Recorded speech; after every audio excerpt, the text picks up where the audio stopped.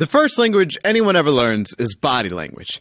This is why when you cut me off on I-35 and I risk my life and the lives of those around me to take both hands off the steering wheel to give you two whole-assed, well-manicured, excellently executed middle fingers, you know exactly what I'm trying to tell you. See, it's not just in the fingers. The rage. It's in my eyes, my scowl, the bulging blood vessel in my neck. This comforts me. Because I know this asshole knows they piss me off. This is effective communicating. Body language is amazing. Because without actually saying anything, I've said so much. Let's assume that he couldn't hear her. Probably because as soon as he perceived something, he started shouting at the top of his lungs. Let's assume that he couldn't see her very well. That can sometimes happen when you're shining a bright light into a dark room. Let's assume that he has in fact met other human beings before.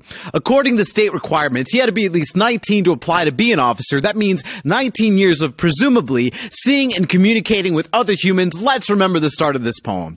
The first language anyone ever learns is body language. Now, I would imagine that the body language of someone in their home, minding their own fucking business, suddenly seeing bright lights and hearing shouting at 2 o'clock in the morning may not be the most welcoming of body languages, but there is a definite difference between a body communicating an intent to harm and one just, chilling.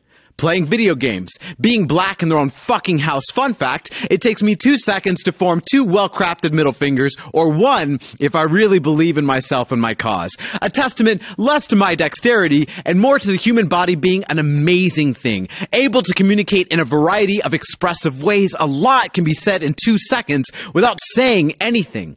Like how in 2 seconds, this officer decided his prejudice should take precedence from responding to a neighborly welfare check, communicating with weapon drawing and shouting, rather than literally any of the training he presumably went through to respond to a non-emergency call.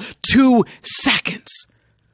The human body can do incredible things, but communicating its validity for existing in less time than it takes a white officer to scream, "Show me your hands," shouldn't need to be one of them. See, it's not just in the fingers, the rage. It's in my bloodstream. It's in my newsfeed. It's an entire community paying taxes to be labeled targets in our own spaces of existing. Fun fact. The human eye can physiologically detect up to 1,000 frames per second, can process an image scene in just 13 milliseconds, can see objects moving at speeds up to 550 miles per hour. I wonder how fast Tatiana Jefferson would have had to have been moving for this officer to have seen her as a human being, worthy of just a little bit more of his time. The first language anyone ever learns is body language. Fun fact about bodies.